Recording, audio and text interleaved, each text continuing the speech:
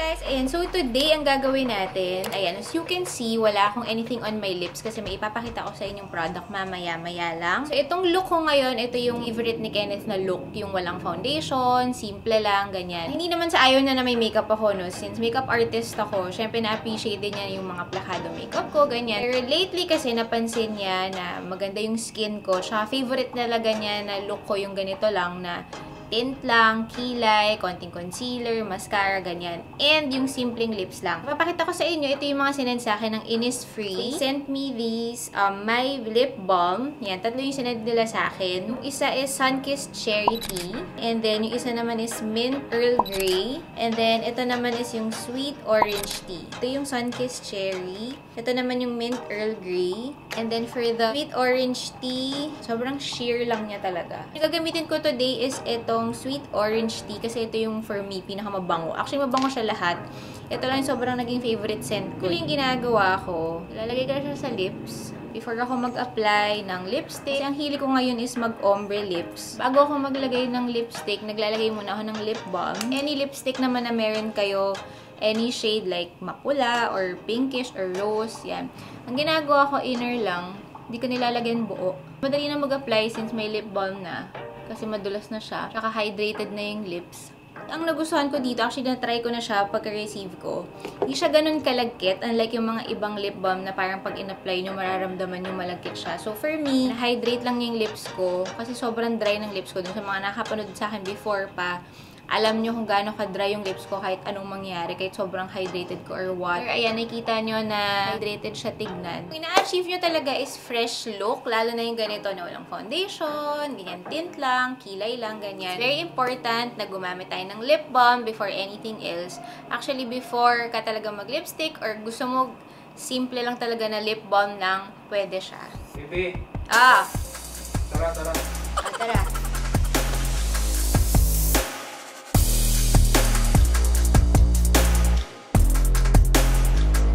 Kami ngayon sa UP, magsuscooter lang si Pablo para makapaglaro-laro naman siya kasi mayroon siyang bagong scooter. Ito yan.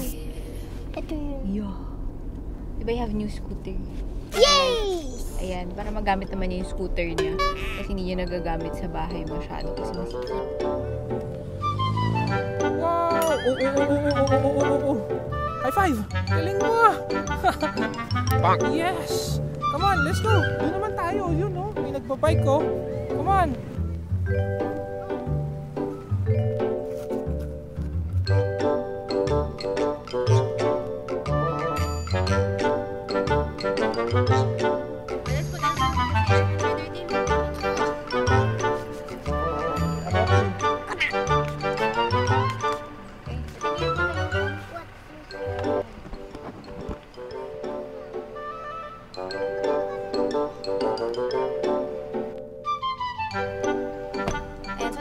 Sa UP, ayan. So, asa na ba yung aking lotion? So, this is also from INNISFREE. Binadala nila to sa akin. Ang scent niya is Small Wedding Bouquet. So, this is the Jeju Life Perfume Hand Cream. Mahilig talaga ako sa lotion. So, ayan. Saka, parati ako nag-a-alcohol.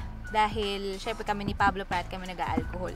Eh, yung alcohol nakaka-dry siya ng skin. So, very important na gumamit ng lotion or hand cream. Nakaka-moisturize talaga siya. Tatlo rin yung pinadala sa akin ng INNISFREE. Papakita ko sa inyo later kung ano yung mga pinadala pa sa akin na iba.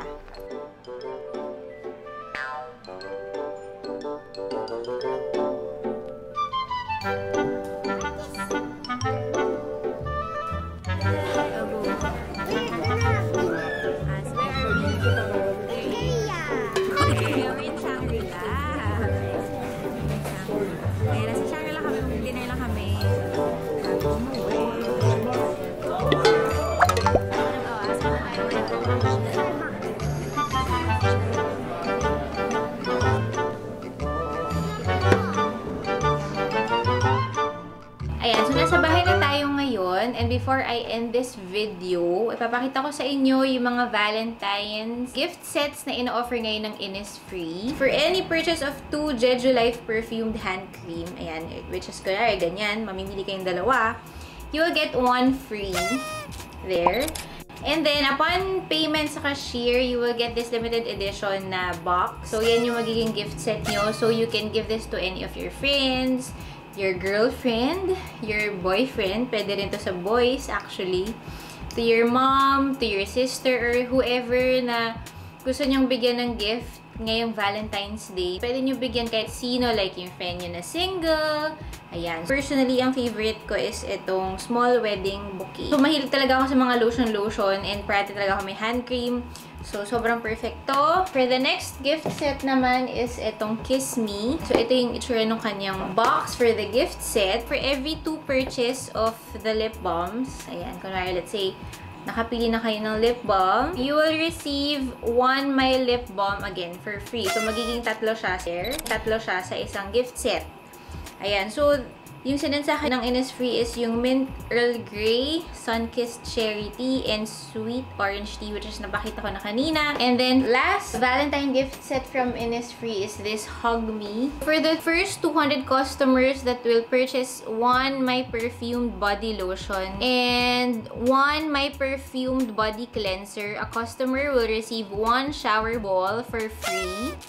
And you will receive this limited edition box that will be provided to a customer and the cashier upon purchase. Ayan. So, makukuha nyo itong box upon purchase. So, this is the my perfumed body green tangerine body cleanser and green tangerine body lotion. Ayan. And then, aside from that, makakuha kayo ng shower ball upon purchase. So, yun yung parang freebie niya. For the first 200 customers who will purchase the Hug Me gift set. Nasabi ko nga kanina, not necessarily naman kailangan jowa, significant other, asawa, boyfriend, girlfriend, whoever.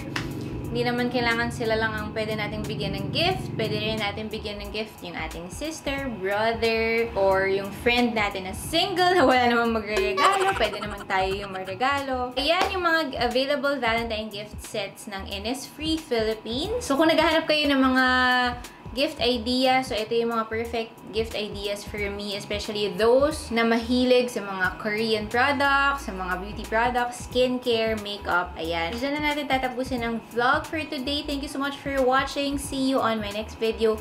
Kung hindi pa kayo nakasubscribe, please subscribe to my channel. And kung nakasubscribe na kayo, please don't forget to click the notification bell down below. Thank you so much for watching. See you on my next video. Bye! I know it's alright.